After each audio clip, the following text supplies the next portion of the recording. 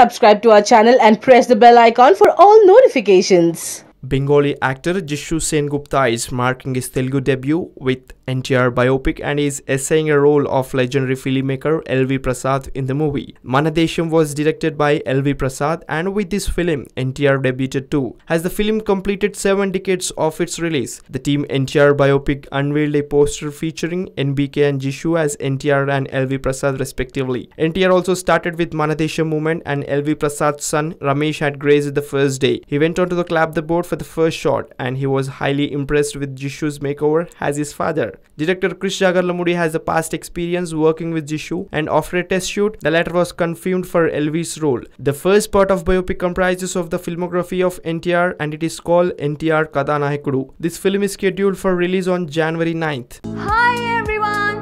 Did you download YOYO TV app? No? Then go and download from your Play Store, where you will get news and entertainment masala. So go, hurry up and download it YOYO TV app.